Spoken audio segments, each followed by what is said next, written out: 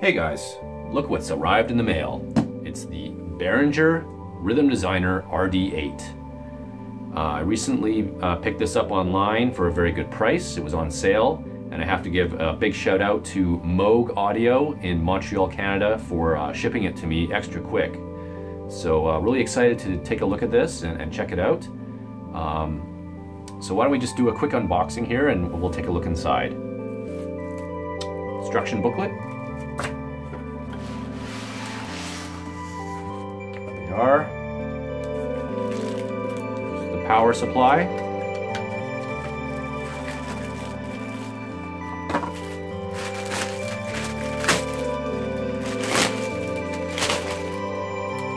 Okay. So here is the Behringer Rhythm Designer RD8. Let's get it set up and listen to a few sounds and make some beats.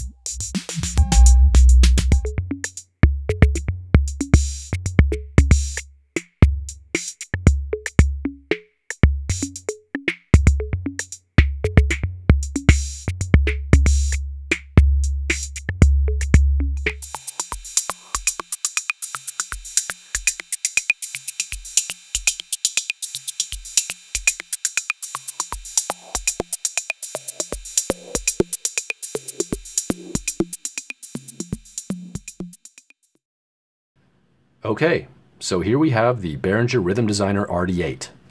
This is an analog drum machine based on the classic Roland TR-808, of course. And I thought we'd just take a little bit of time to go over some of the features and functionality, listen to some sounds, and get into some beat making and things like that. So right off the top, you can see it's pretty fully featured. You've got the instruments themselves here. You know, the bass drum, the snare drum, the congas, the toms, the rimshot, hand claps, claves, etc. Cowbell, of course, and the cymbals and hi-hats. That's all here on the front panel. There's levels, individual level control for each of these, as well as tone and decay for some of them, and tuning for the bass drum, etc. So that's gives you a lot of hands-on flexibility there to shape the sounds to your desire and your needs. Down here we've got the 16-step sequencer where you can input the beats or the hits for each one of these instruments. On each individual sort of track for each instrument. You can then construct, of course, songs out of that and chain patterns together as you wish. So there's lots of features there. You've also got note repeat and step repeat triggering here for some cool like fills and things like that as you play live, or you can also program some of that in on a per step basis. You can set things such as the length of the patterns, so you can have anything from a 16 to a 32 to a 48 and all the way up to 64 step patterns, and all of those steps can also be any length that you desire as well within that. So up here on the left, there's something called the Wave Designer, and as well there's built-in effects. So Behringer's included a resonant low pass and high pass filter here with cutoff control, as well as resonance. And the Wave Designer allows you to enhance any one of these sounds that you pass through the Wave Designer, the attack transients or the sustain transients. So you have full control there as well. And that's really cool because it actually opens up a lot of new sound design possibilities and sound shaping, which I'll show you a little bit later. There's also some autofill capability here. You can have 4 different fills available to you that you can fill in as you're playing. And then you've got global control over things like tempo, swing, probability, and flams.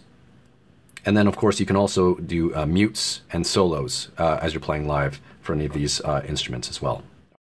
Okay, so let's take a listen to some of these sounds of the individual instruments here.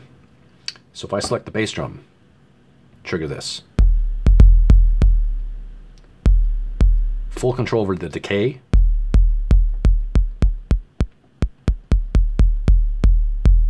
As well as the tuning.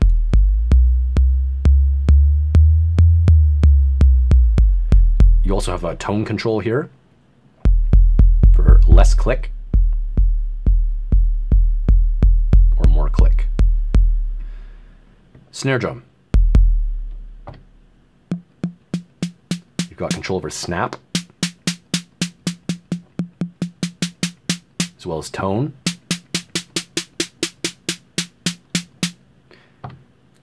Low congas and low toms. So this is on low tom, low conga, mid tom, mid conga, high tom, high conga.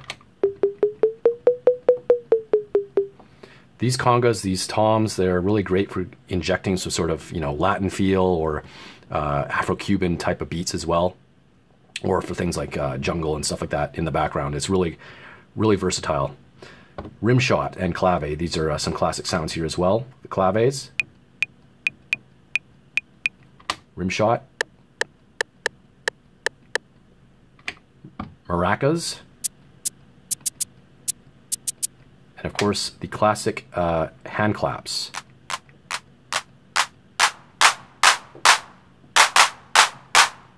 Now there's an offset knob here. If you pull it back, you get this reverb.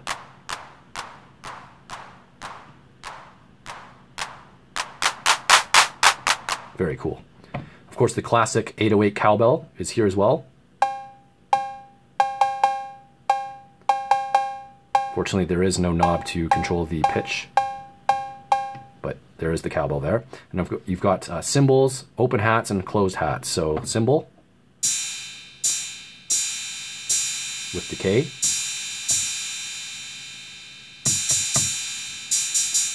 And then you've got control over the tone as well.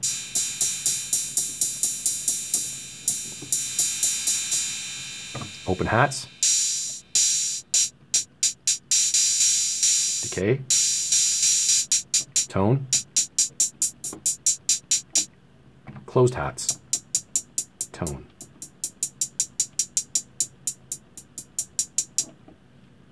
Okay, so those are some of the sounds you can work with here. And of course you can mix and match and combine these in any way you desire when you're building your beats. So let's now look at the actual beat. So I'm going to start a beat here.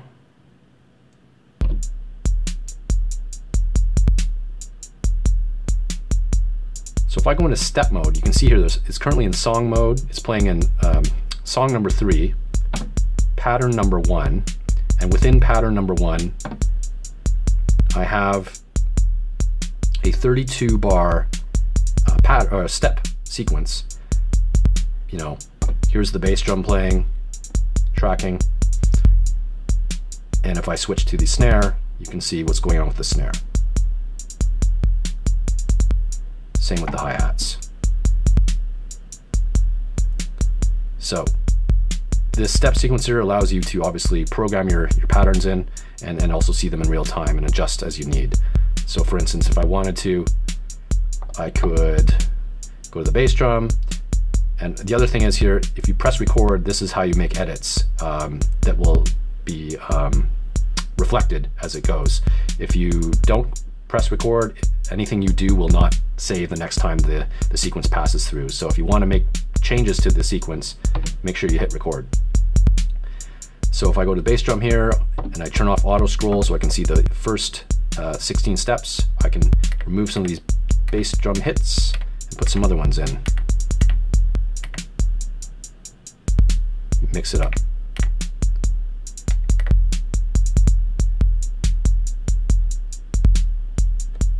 Right? So it changes accordingly. Same with the snare. If I put in a couple extra snare hits. Let's go to the 32nd step.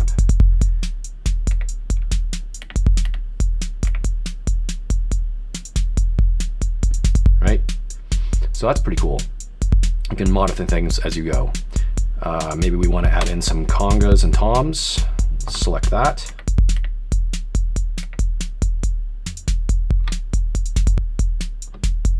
Put this one in here.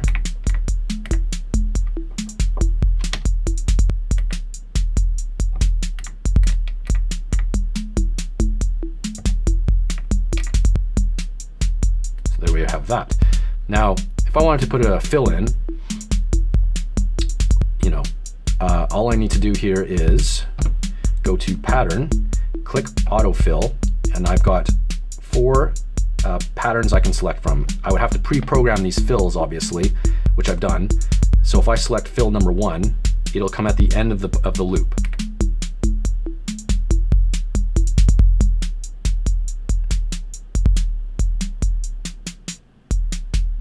There it is.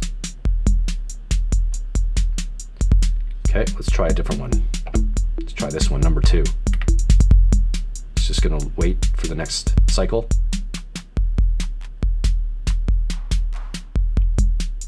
Let's try that one again.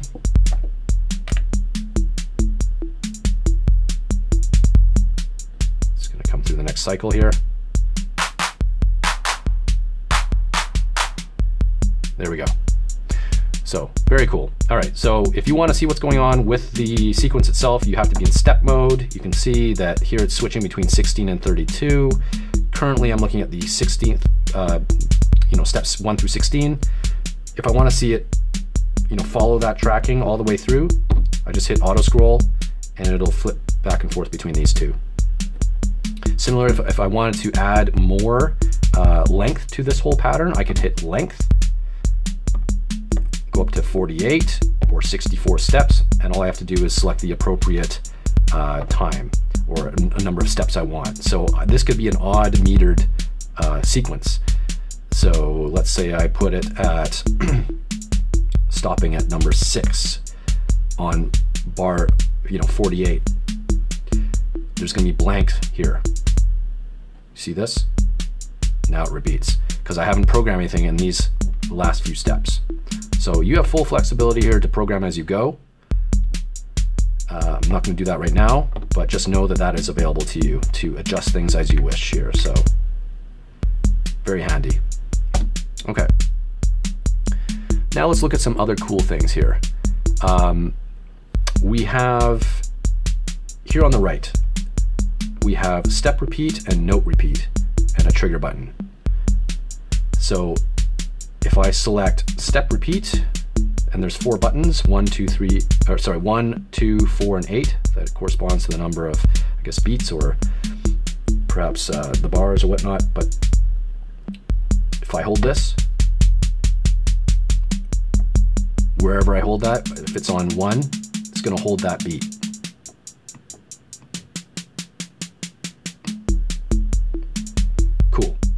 2. You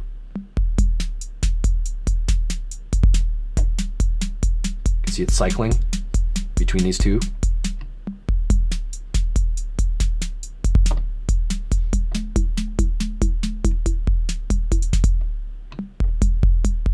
There we go again. You see these two. Let's try 4.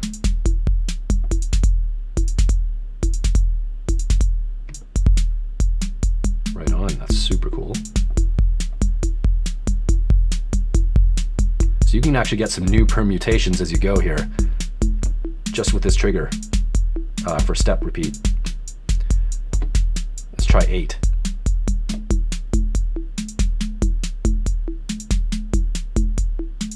So it's 8 steps worth.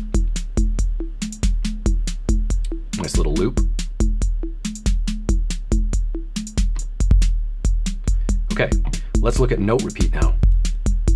1. So it just repeats that one note. For this instrument, if I select bass drum, or if I select tom, it's going to repeat that. Mid tom, right? Things like that. Now if I try 2, 4, 8.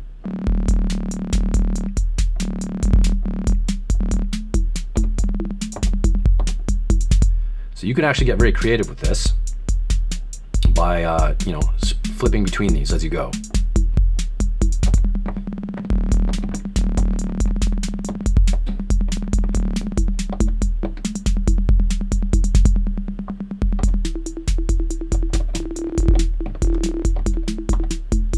Pretty cool. So that is note repeat, and that cannot actually be recorded in real time, but what you can do is, there's a settings menu here, you can actually program those sort of repeats, those note repeats, on a per step basis. So you can get double hits and things like that, or more, on whatever steps you want, which is great. Okay, so we've looked at that. Now if we look at here, there's under track on the right, there's a mute and there's a solo option. So if I say mute, I press mute, I can now select which instruments I want to mute. So if I mute the toms, takes them out, just keeps everything else playing. Unselect, they come back. If I take out the snare,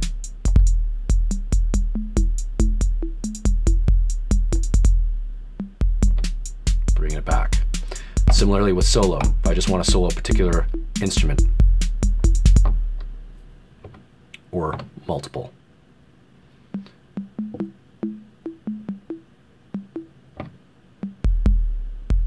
Bass drum. Very cool, very handy. All right, let's bring them back. Take us out of that mode. All right, so that's mute and solo. As well, here you have a global data knob currently set to tempo, so you can obviously adjust the tempo as you go. And this goes all the way up to 200 something, 240.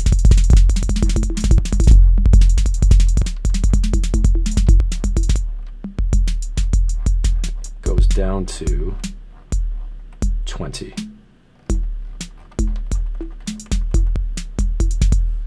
So that's great to have. You've also got swing, and that goes up to 75. You can hear the swing there.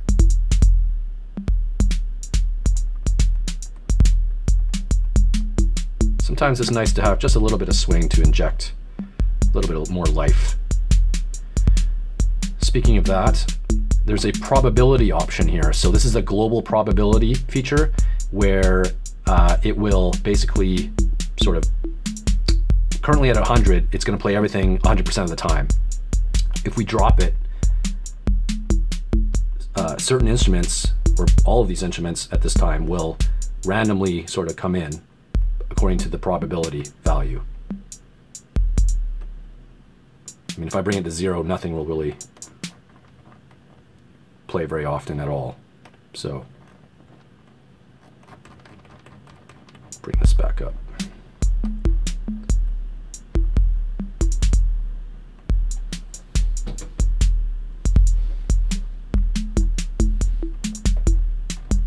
So that can inject a little bit more sort of randomness or life into the beat, so it's not always static, not always the same beat. It's good to have that option there. You might want to try something around 90 or 95 or whatever feels right for you. But it's great to have that. Now the other option here is flam. By default, this is a global option here, and you'll hear this. It's on all instruments. Gives sort of a chorusing effect or a slight delay.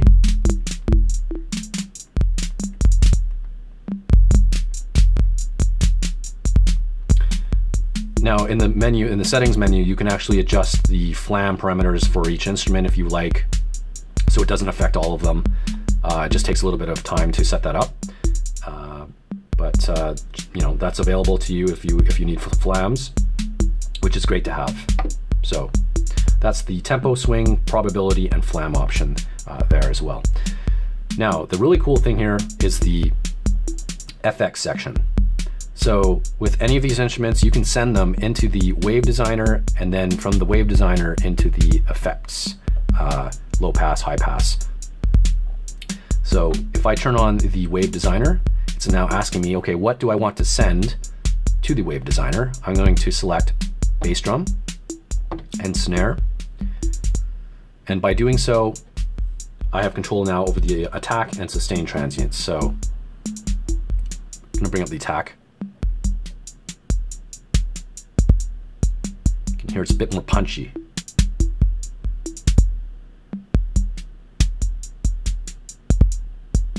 Now I'm gonna bring up the sustain.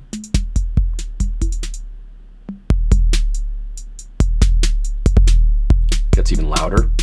And now that sustain is in addition to the decay, especially for the bass drum. That really extends it even further, gives it a bit more punch, a bit more power.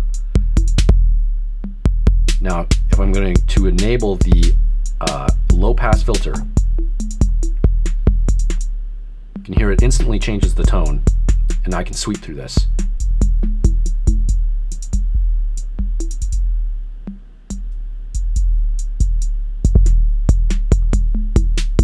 That's without resonance. I'm going to increase the resonance now to max.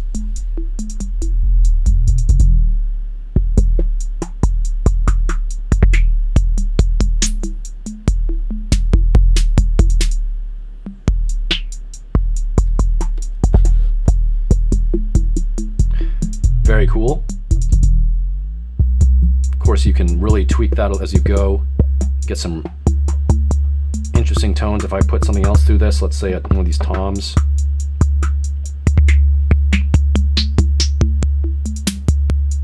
I'm going to now enable the high pass filter.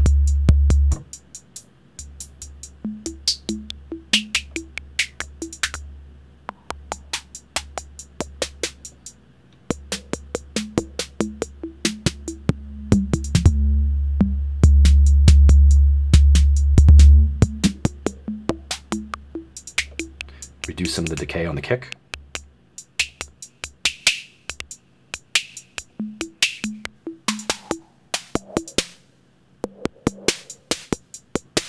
Let's bring in one of these hand claps. So if I go to step mode, select hand clap, put in some claps. Going to reduce the offset.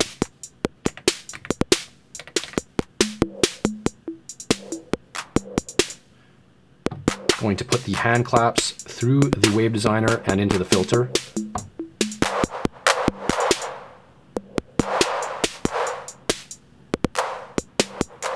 Lower the volume slightly.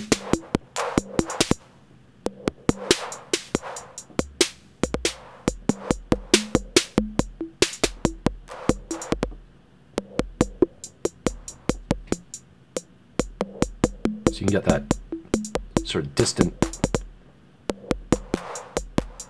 sound from those claps. It's really cool. All right, I can also run these hi-hats through it.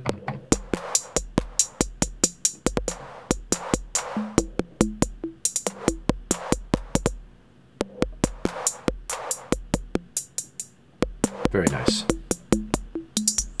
Now, the great thing with this effects designer here is that you can also record your your motions on the filter here. It records, it has automation of the cutoff. So currently it's in record mode, it's blinking. Both of these are blinking, tap, hold, and on. So now if I tweak this,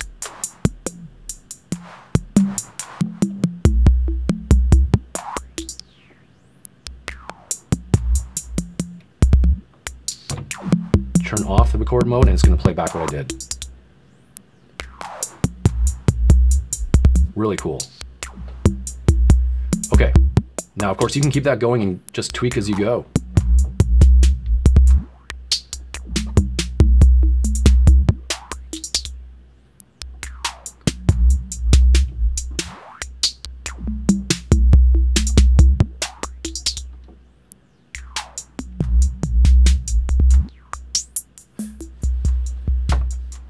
Okay, let's look at the settings menu now.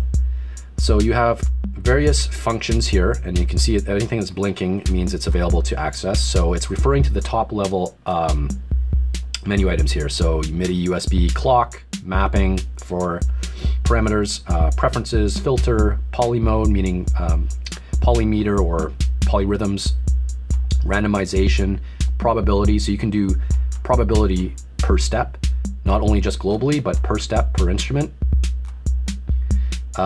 As well as flam control and repeats. So, for instance, with the random mode, I can say I want the snares to be completely random on, steps 1 through 16. I want it on this step. Same with the bass drum.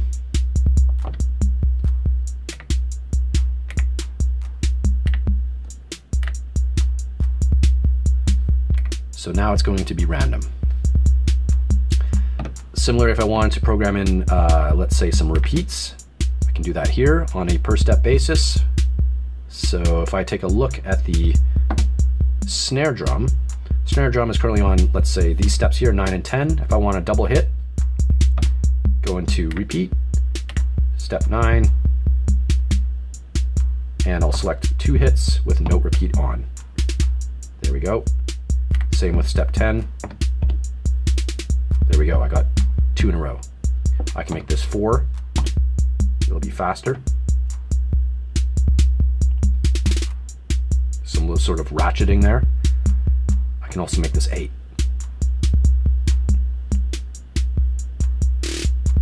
There you go. So you can program those sort of note steps and ratcheting within the pattern itself and within the step, which is great to have. As well, you can also control, of course, the time. So you've got 1/8 triplets, 16 triplets, and 30 seconds. So you have full control of that. If I, select 16 triplets, it's going to speed it up. 30 seconds, 1/8 triplets, and 1/8. Slows it down. So we'll just put back to the 16. Okay. So that is, sort of a high-level overview of that functionality there. So, this is a great drum machine for, just mucking about or obviously programming intricate beats. You can, of course, save these patterns anytime you want to save.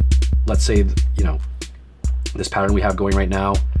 I would go to Pattern, click Save, click Pattern. Which pattern do I want to save this to? The white light means that is the current pattern memory that it's going to save to. So I'm going to select that. It's going to blink again to ask me to confirm. I'm going to click Save. It's now saved to pattern 1, and it's also saved within song number 3. So basically there's 64 steps, to work with. There's 16 patterns that you can save, and then there's within that, within a song, you can save 16 patterns. So there's lots of variety that you can get and you know, save within the machine. So let's take a look now at maybe just doing some random jams. So I'm going to start from scratch. Stop that. Okay, so I'm going to now start from scratch with a blank canvas here and just create some beats as we go and tweak everything as we go along. So just hopefully we'll give you a nice sort of overview of what it sounds like in a live performance mode.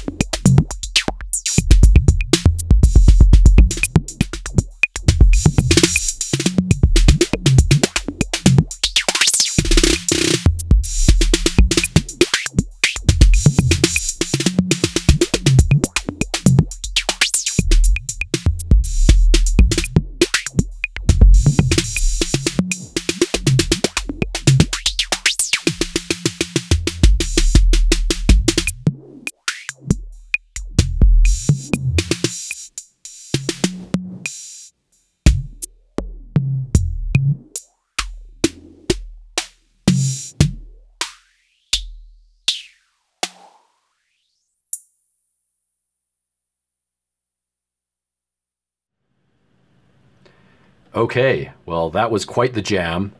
Hope you guys enjoyed that. I tried to showcase a little bit, of what the RD8 can do. It was just one pattern with some probability mixed in and such, and mixing and matching various parameters. But, just wanted to give you a feel of some of the types of sounds you can get out of this machine. It's, in my opinion, a fantastic analog drum machine for the price that it's going for. The capabilities here, they really take it to the next level, especially this effects section, and the wave designer really gives you a lot of flexibility to kind of come up with new sounds and just shape things as you go. And the ability to actually automate that cutoff knob and save that as well into the actual patterns and recall that is amazing. It's such an awesome feature to have. And I really love the sound of the drums here. You've got, the bass drum, the snare drum, the classic, cowbell, all of that stuff. Everything here sounds fantastic. You can get that nice analog distortion as soon as you start driving things a little bit more hard on the resonance and the decay on that bass drum. Fantastic sounds there as well. So the other great thing, of course, is you got those individual outs, and you can process the sounds even further if you wanted to. So you can really take this thing to the next level. Anyway, hope you guys enjoy this video. I'm going to be posting some more jams in the future, I'm sure. But for now, just wanted to give you a high-level overview and some sounds. So if you haven't already, please like and subscribe, and we'll see you next time. Thank you very much.